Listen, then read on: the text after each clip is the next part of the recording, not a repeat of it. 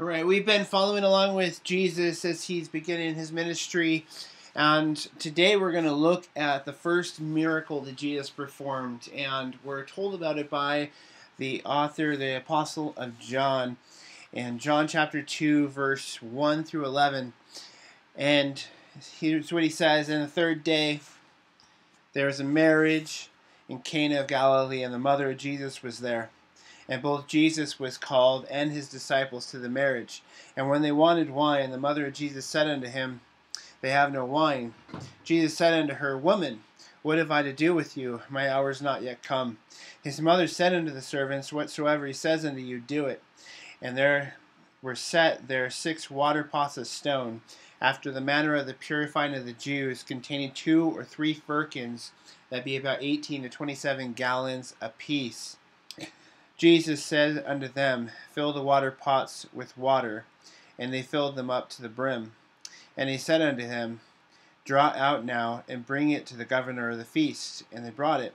When the ruler of the feast had tasted the water that was made wine, and knew not where it came from, but the servants which drew the water knew, the governor of the feast called the bridegroom, and said unto him, Every man at the beginning sets forth good wine, and when men have well drunk, then that which is worse. But you have kept the good wine until now. This beginning of miracles did Jesus in Cana of Galilee, and manifested forth his glory, and his disciples believed on him." And so we begin in this, as John says, "and the third day." Now, this is in reference, yes, to what he had just talked about, and the gathering of the followers, and what we talked about last week. But at the same time, John is very intentional. He says very clearly in the end of his gospel, he's chosen to record what he has very intentionally for the purpose that you would believe that Jesus is the Son of God. And in believing, you would have life in his name. And so this mention of the third day is intentional. And I think it's meant to set the stage by John of what this miracle symbolizes. John, the third day throughout the Bible, signifies a new beginning and a new life. And that's exactly what Jesus is going to do, is he's going to take inorganic, matter, and he's going to take a naturally organic process of fermentation that would happen with grapes, but he's going to speed up the process, showing himself to be the Lord of nature, and he's going to perform a miracle of transformation, and no less, new wine. And Jesus used that imagery to convey what he was doing in the gospel, that he was bringing new wine. And so John is setting the stage here, and then we go on. There was a marriage in Cana of Galilee, and the mother of Jesus was there. And it's interesting, just as a side note, that John always refers to Mary as the mother of Jesus. And in fact, Mary's not really mentioned. You have the birth narratives, and then you have after, or when Jesus is crucified and then buried, resurrected, and she comes back into the scene at that point. And some of his brothers do at that point too. But in between, there's hardly any mentions of Mary. And John specifically always refers to her as the mother of Jesus. And it's assumed that this was the wedding of somebody related to Mary. And that's because everybody wants to explain a lot of the unexplained things. Or at least from a certain vantage point, they're unexplained. Like, why is Mary the one who is dealing with this problem? And so they assume that it needed to be somebody that she was related to, and then that way she would have charge of some of the affairs. But let me ask you this. How many of you in this room have a mom who just takes things upon herself and makes them her problem, even though it's not her responsibility? Anybody in this room have a mom like that? My hand is raised. My mom would totally just take charge if there was some kind of problem, and she would make it her problem. And maybe Mary was just like that. There's a lot of conjecture and explanations, and when you go through and study this passage, and why did they do this, and why did they do that, and we need to just let the text speak for itself, and when it's silent, just let it be silent. And so we're going to talk a little bit about some of those things, but I don't think that she needed to be related in order for her to try and take this issue on herself. And so going on in verse 2, and both Jesus was called and his disciples to the marriage. Jesus was invited to the wedding. And if this was a relative of Mary, that would explain why Jesus was invited. But I want to point out something, that Jesus accepted the invitation. And being a follower of Jesus doesn't mean that you become the downer. And a lot of people have a hesitation to accepting Christianity because Christians sometimes have a reputation of just being like rule keepers or rule makers, or just we have standards that you can't do this and you got to do this. And a lot of people have this conception that Christianity is just not any fun, that it just becomes this rigid, pious life that you kind of go about and do your thing. But that old, having a good time and going to parties and enjoying yourself, those days are over. And that's just not the case. Now, part of the problem is that there's a conception out there that in order to have fun, you have to sin. And I want you to notice something about Jesus as we go through the Gospels. Is that Jesus was really attractive to sinners. They wanted Jesus around. They liked Jesus being around. They invited him and his followers to joyous occasions. They invited him to occasions even when they were going to be sinning. There was something about Jesus in his way of doing things, in his way of relating to people, that he was a likable guy. I think Jesus had a great sense of humor. I think that he was easy to be around. I don't think that he always made religion the issue. I think that, but the misconception is that you have to sin in order to have fun. Jesus was at the wedding. He was invited to these kind of things. And he had fun. He enjoyed himself. Yet he didn't have to sin in order to do that.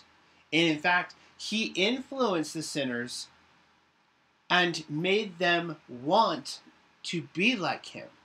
Made them want what he had to give them. And so Jesus was invited to the wedding, but and many wedding ceremonies actually point out that this was an endorsement by Jesus of marriage. The fact that he accepted the invitation and he came is in fact an endorsement by Jesus of marriage, which was instituted by God in the Garden of Eden between Adam and Eve. But I want to point out something that's even more interesting, and that's the disciples of Jesus were invited. And this is something that would catch you off guard. Now, imagine that you invited me even to officiate your wedding, okay? And I'm there, and I'm, scheduled to perform the vows, but when I come and I show up with like several of you from the church, and you just come with me, and you fully expect to attend the reception and to eat and to drink. That would catch us off guard. Why? Because we weren't personally invited. You hired me as an officiant to do your wedding, and then all of a sudden I just took it upon myself to show up with these guys. And I listened to a couple people who actually painted this picture as if that's what's going on here. That, Jesus and the disciples were almost like wedding crashers. And the only problem with that, because that would explain a lot in this text. It would explain why, Mary's making it Jesus' problem that they ran out of wine. And, like, you guys aren't even supposed to be here, and you're eating and you're drinking all their stuff, and now they've run out, and, like, this is your problem, now fix it. It would explain that kind of stuff. But the only problem with that view is that the text says that they were invited. And when the Bible says that they're invited, I kind of just assume that they were. Now, let me just bring up this scenario, though. And this paints a picture for us a little bit about Jesus' mentality towards his disciples. These weren't just students of his. He wasn't just a professor who came into a classroom where students were assembled, imparted a bunch of knowledge, and then left, and they went off and had separate lives. Jesus very much saw his responsibility as providing for the needs of his followers. And that's still true today. Jesus sees it as his responsibility to take care of you if you're his followers.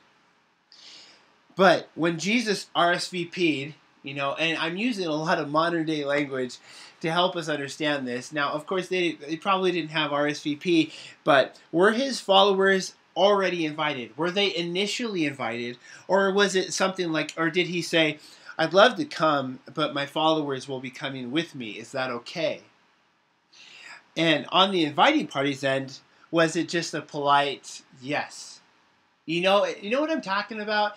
Like when somebody just totally invites themselves and other people into the situation, and then you kind of feel this responsibility to say, yeah, that's okay. But really inside you're panicking because you don't have enough food and you're worried about that and all that kind of stuff.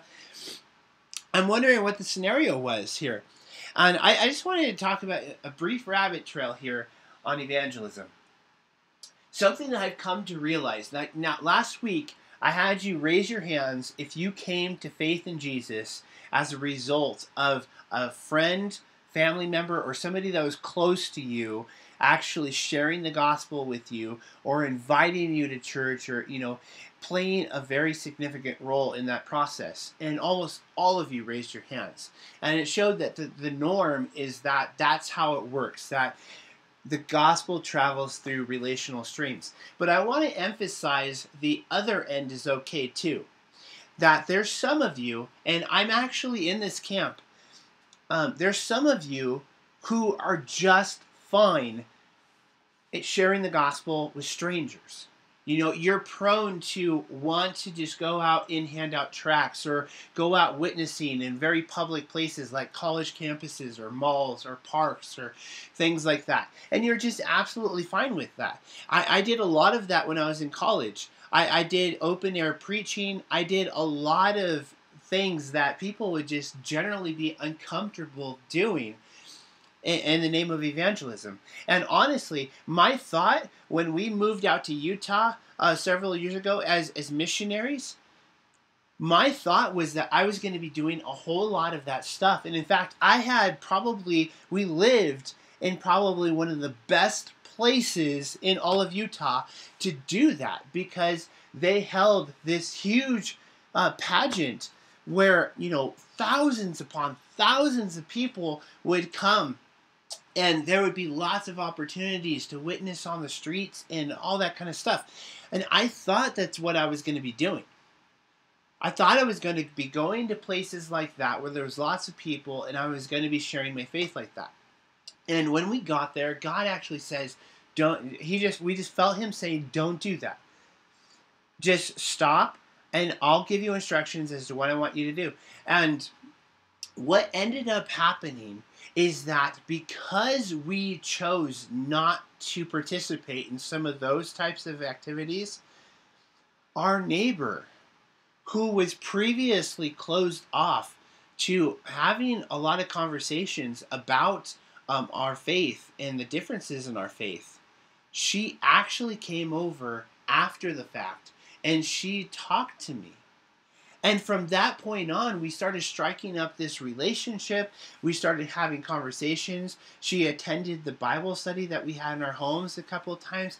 And more than that, she started inviting me into other kind of conversations. She arranged for the Mormon missionaries to come over to our house and talk to us. She invited me to a stake conference event. And it was amazing because I went with them, and here she was taking me around the room and introducing me and who I was to all of her LDS friends, to her bishop, to the different bishops in that stake.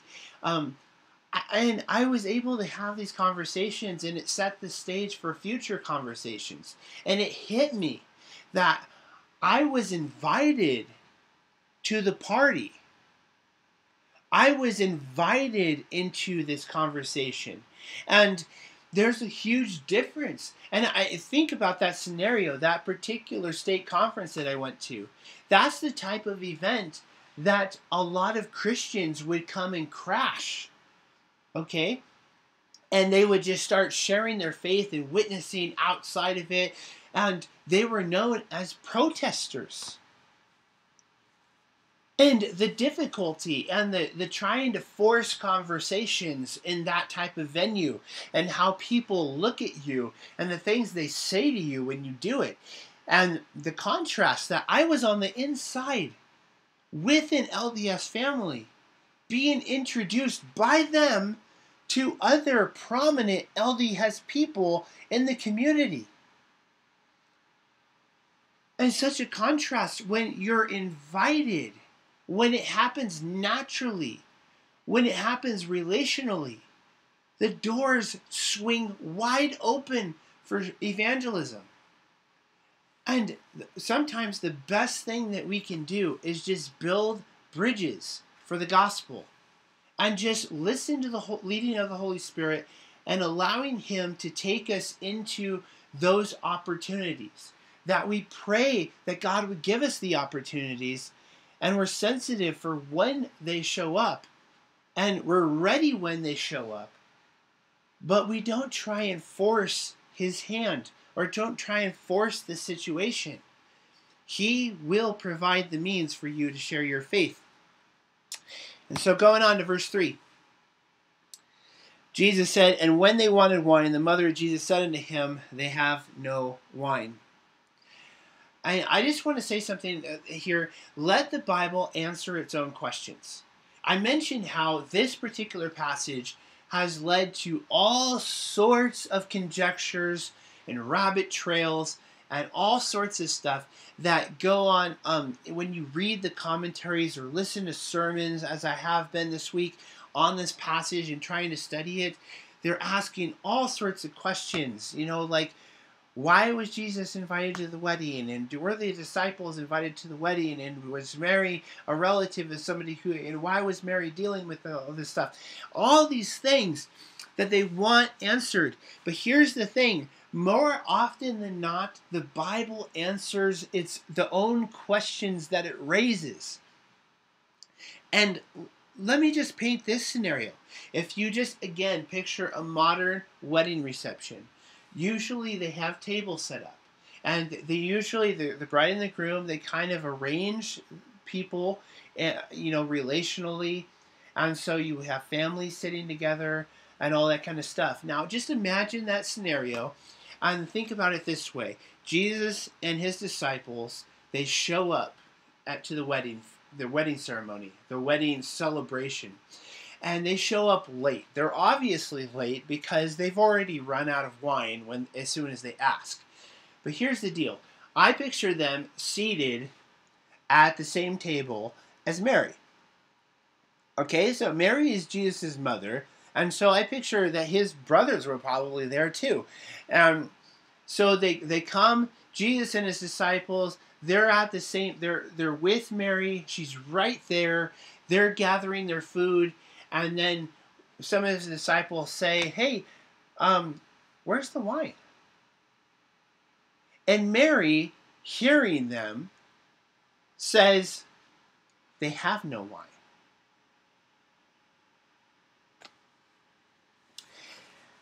And so the Bible answers its own questions. Mary just very naturally responds because of her proximity.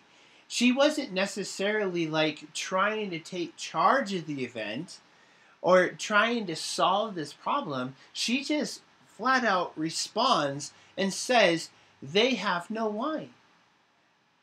Now, what happens afterwards is what leads me to believe that there was something more to what she was saying. In verse 4, Jesus said unto her, Woman, what have I to do with you? Now, was Jesus disrespectful? You know, some of you just ducked on Jesus' behalf when he said that. You're thinking, whoa, okay, if I ever said that to my mom, then I would get smacked upside the head and I would be set straight really quick. Let me just say this, that this was actually a term of respect. Okay? It doesn't come across that way in our English Bibles, but Jesus, all throughout the Gospel of John especially, he's constantly referring to women as woman. He's saying it constantly, and in fact, from the cross he says this to his mom, and when he's trying to get John to take care of her. Okay, it was obviously a moment in which he was being very respectful and he was caring very much for his mom. He says the exact same thing. So what have I to do with you? Basically would be like, why is this my problem? If you can say it that way. Jesus wasn't being disrespectful. He was just pointing out something that, okay, we have no wine. And maybe it was the way that Mary said it. And maybe, okay, so a couple of scenarios. Mary didn't think it was a good idea for Jesus to bring his followers. I mean, that's very possible. And I could see a mom having that kind of posture. Like Jesus, you know, like this is more of like a family thing, okay? You shouldn't have brought those guys. I get it that you have this ministry and they're following you and you feel this responsibility, but this isn't their problem, Jesus. You know, this isn't the bride and groom's problem that they need to feed and supply for the needs of your followers. You shouldn't have brought them, Jesus. I could very well see that. And something in her voice saying, you know, they have no wine, Jesus. Hey, you brought some extra guests, so why don't you do something about it? But I think scenario number 2, Mary was expecting Jesus to do something. And I think that this is more likely the tone in what Jesus heard her saying. Like, you know, this is the same Mary who was there during all the birth stuff, when angels were showing up and kings from the east and all of these things, prophets and prophetesses. And it says that she pondered all these things in her heart way back when. 30 years have passed. And now she hears about what's happened in his baptism and the heavens opening and the voice of God coming from heaven, the Holy Spirit remaining upon him. She's heard about all these things. Now he starts to have followers. And she may have been throwing out there, hey, Jesus, perfect opportunity. They have no wine. What are you going to do about it, Jesus? And there's something in her, in what Jesus responds that tells me that Mary was expecting something amazing to happen, just like at his baptism.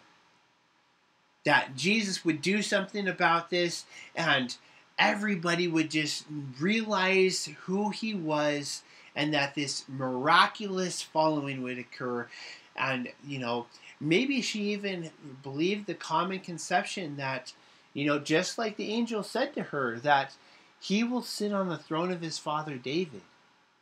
And maybe she was thinking, you know, hey, if you can just impress these people, if you can just show them what you can do, you can gain a following, you can overthrow Rome, you can fulfill all the expectations of all these people, and it can happen right now, Jesus. And Jesus just simply replied, my hour is not yet come. And, some people think that he's referring to, like, it's not time for me to do miracles. But that's actually not what he was referring to, because what does he turn right around and do? He performs a miracle. And unless Jesus just literally, like when Mary said that, he said, oh, Father hasn't said it's okay, then, like 30 minutes passes, and then the Father says, hey, by the way, go do that. And he's kind of like, well, that's kind of embarrassing because I just kind of made it sound like you hadn't told me to do that. Now you're telling me to do that. But that's not what he's saying. If you follow this phrase through the Gospel of John, my hour has not yet come, the hour is referring to his death. And so as you go on from here to the Gospel of John, he says, an hour is coming. And he says that a few times. An hour is coming. And then it talks about how people tried to kill him, but he escaped because his hour had not yet come. And then in John chapter 12, something shifts. And all of a sudden Jesus says, the hour has now come. For this cause I came unto this hour. So Jesus was referring to his death. And Mary possibly thought that, what Jesus came to do was something completely different. And so in verse 5, his mother said unto the servants, whatsoever he says unto you, do it. I think this is brilliant advice. This is, if you just apply this statement by Mary to your Christian life, and in fact, this can be like a brief explanation of Christianity. Whatever Jesus says, do it. In fact, that's how Jesus lived his life as one of us. He says, whatever the Father tells me to do, that's what I do. Whatever I see him doing, that's what I do. Whatever I hear him say, that's what I say. That's exactly how Jesus lived his life. That's exactly how we can live our life. Whatever he says to you, do it. Now, do it because you love him, not because you have to. Because why you do what you do is just as important as what you do. And in fact, it's more important than what you do. Jesus, over and over, the prophets, over and over, called us to realize that God looks at the hearts, not what we're doing, not the outward sacrifice or ritual or action. God looks at the heart. Why you do what you do is more important than what you do. And whatever he calls you to do, he will supply both the opportunity and the means.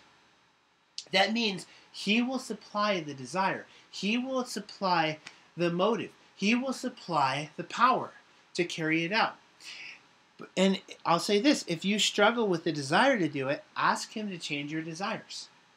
And here's what that looks like. Be honest with him about how you really feel. And tell him, I really struggle with the desire. I know that this is what you want me to do, and I'm just going to tell you flat out, I really don't want to do it, and here's why. And then, but admit that there is a conflict in you, that there's a part of you that really wants to do it because you want to show him that you love him, that you want to be obedient and you want to follow through on what he's called you to do, but you struggle because there's a conflict there. And then just ask him to resolve the conflict within you, to provide you with the desire to do what he's called you to do, to work out that conflict. And so verse 6 says, and there were set 6 water pots of stone after the manner of the purifying of the Jews, containing 2 or 3 firkins, that's about 18 to 27 gallons apiece. Jesus said unto them, fill the water pots with water. And they filled them up to the brim. And he said unto them, draw out now and bring it to the governor of the feast. And they brought it. My question is, what kind of vessel are you? I find it really interesting, and I think that John mentions this on purpose because I think he saw a, a meaning behind what Jesus chose to do to resolve this issue. He took the water pots that usually were used for washing your hands before ceremonial, ritual, religious ceremonies. Okay? And what I want you to notice is that he had to have them fill the pots with water. The pots were empty because this was a celebration. This wasn't a religious ritual. And so they didn't even bother filling these water pots. Religion often doesn't show up at celebration. And I want you to notice that. Religion doesn't usually mix with celebration. And so there's a vessel of ritual and religion. And Jesus transforms it into a vessel of grace, a vessel of generosity, a vessel of the miraculous, a vessel of transformation. And he says, fill them up with what they're normally filled with. Okay, just take what they're normally filled with. And I just hear, come as you are. Right now, you're a vessel of ritual. Maybe right now, you're a vessel of atheism, of just godlessness. Fill it up with what they're normally filled with. And then Jesus transformed the vessel of ritual into a vessel of grace. I want you to picture the contrast here. You're out of wine? Want to wash your hands? Or you're out of wine? Want some better wine? How about 150 more gallons of better wine? Yeah, Jesus made about 150 gallons of wine. At a point in the wedding celebration that they would have been kind of, sort of, probably wrapping it up, Jesus says, how about 150 more gallons of wine? Jesus doesn't just fill them with what they need. Jesus overflows them with new wine. Jesus overflows them with the best. Grace solves problems without ever fighting the problem. And it solves problems faster. You know, some of you are really concerned. And I know that you're concerned because I have Facebook too. And I hear the conversations, and I go to men's breakfast. And I know that you are very concerned about the state of our country. Different issues that you're concerned with, that our country has gone just haywire in. You're looking at the options in front of you for the next election, and you're just throwing your hands up and saying, I don't know what to do. Let me share with you a plan. If you're looking at this next election and throwing your hands up and saying there is no good option, why don't you spend the next 4 years sharing the gospel? Why don't you spend the next 4 years talking about Jesus, talking about grace, and sharing that with people and calling them into an invitation of relationship with Him, instead of spending the next 4 years getting on your soapbox about this issue and that candidate and what he said versus what he said and what this guy did. Imagine what could happen in our country if for the next 4 years every Christian devoted themselves to sharing Jesus and sharing grace. The chances that we would all replicate ourselves just once is probably pretty good. And think about what that does to the people who are voting. Think about what it does to the likelihood that God's going to raise up a godly man to lead this country and to sit on the Supreme Court and to be in different offices of government. The likelihood actually goes up that righteousness can come back to this country if we actually just focus on the gospel and let God change the hearts of the people in this country. That when they come to Him, that He will take care of all the other stuff. Okay, I'm on rabbit trails today, but here we go. Verse 9, when the ruler of the feast had tasted the water that was made wine and knew not where it came from, but the servants which drew the water knew, the governor of the feast called the bridegroom and said unto him, every man at the beginning sets forth good wine, and when men have well drunk, then that which is worse. But you have kept the good wine until now. This beginning of miracles did Jesus in Cana of Galilee, and manifested forth his glory, and his disciples believed on him. The best is found in Jesus.